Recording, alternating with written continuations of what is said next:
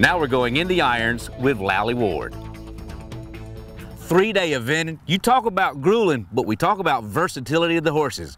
Lellie Ward with Paradise Farms in Aiken, South Carolina, back with us again. Now, Lellie, we've talked about dressage. That's the first performance at a 3-day event. What are we going to talk about today? Today we're going to talk about show jumping, which is actually the last phase of a 3-day event.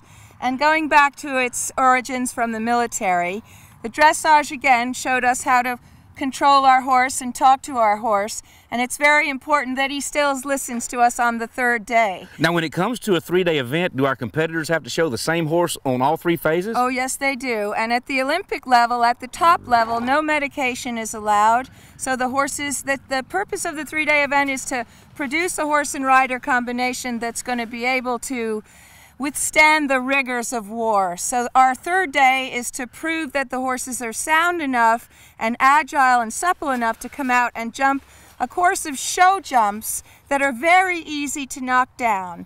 And the eventing is all about penalty points. Each rail costs us about 4 points, and there's also we're against the clock, so that's a factor too. And it's a real test of nerves, because the day before, our cross-country day, the horses have learned to jump in a flatter sort of a trajectory, and now we have to have a round, bouncy canter so that the horses jump up and are very careful not to touch the jumps. They have to be very rhythmic, whereas the day before they've gone hard and fast, and I'm sure they feel like we feel like when we get up in the mornings.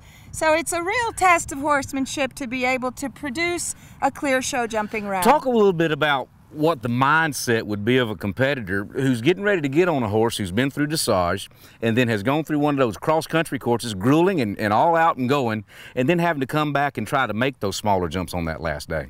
Well, first of all, they're so relieved to have lived through the Saturday, the cross-country, and it is it's very stressful with a real 3-day event horse. First, you have to pass a jog up.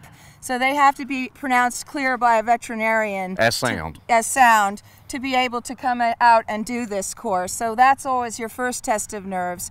And then since this is such a delicate situation, I think this is one of the hardest phases to ride, because you really can't let the horse feel any tension in yourself. Any small move and the horse will tap that rail out, and you go from 1st to 17th and you don't make the magazine. It's really frustrating. I'll tell you what, let's do.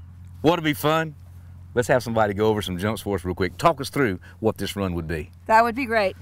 Now, as you come into the jump course, what are you thinking, and what must you do first off to get ready? Well, she would have walked the course. She would have measured the distances between the fences and had a knowledge of how many strides would be in between each jump. What we're looking for is a rhythmic, balanced canter, which we definitely have here. Horses, you can clearly see the horse going da-da-dum, da-da-dum. There he sees the jump, good lift.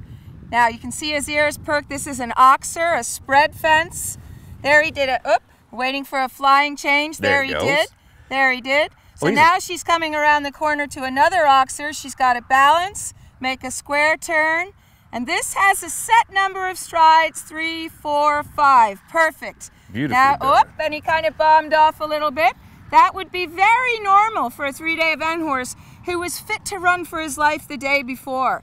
And then the rider's got to say, wait a minute, mate, you're not running anymore. You've got to go in your careful canter today. Collect them up and get ready. That's right. This is a Liverpool that has a water tray underneath it. Big jump there. Well done. So the show jumping portion of the 3-day event, is it really a day off? Is it really that much easier? Get your mind set. That's in the irons. Thank you, Lellie. Oh, thank you so much.